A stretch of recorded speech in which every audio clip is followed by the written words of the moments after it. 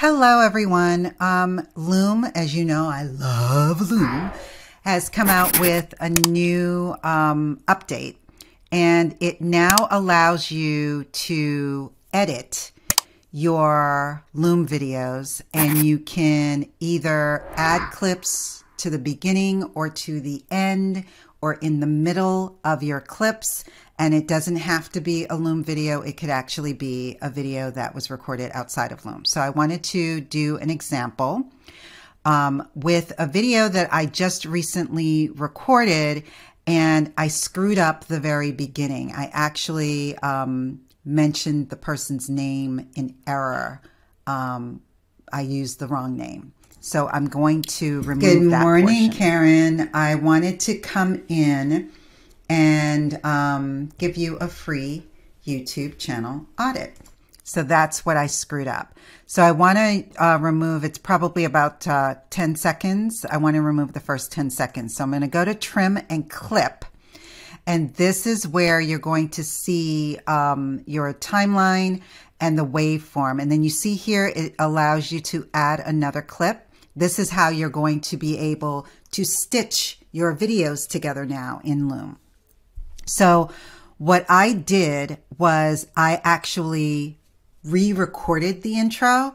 And so I've already done that in Loom. So I'm going to come here. And as you can see, you can paste a Loom URL or you can search for a video. And remember that the way that you upload videos to Loom, it wouldn't be from here outside of Loom, is that you would have to actually just go to, let me show you really quickly. Let me open up another window so that you can see what this is. So here you would go to new video and then you would upload. And so that's how you would get a video that's from outside of Loom. So we're going to go here. This is the intro redo. It's actually 22 seconds, so it's longer. It probably, I could probably trim it a little bit. And so now you come down here. And so now this is what I'm going to do. I'm going to click on this and I'm going to say that I want this to go to the right. So that way this comes to the head.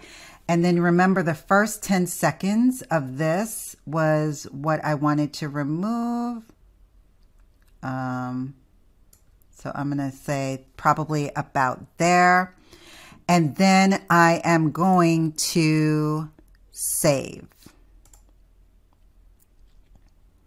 So now I'm going to play it. Hi, Gail. I wanted to come in and give you a free YouTube channel audit. I know that we had spoken already, and I knew that you had a YouTube channel, so I just thought I would provide this to you.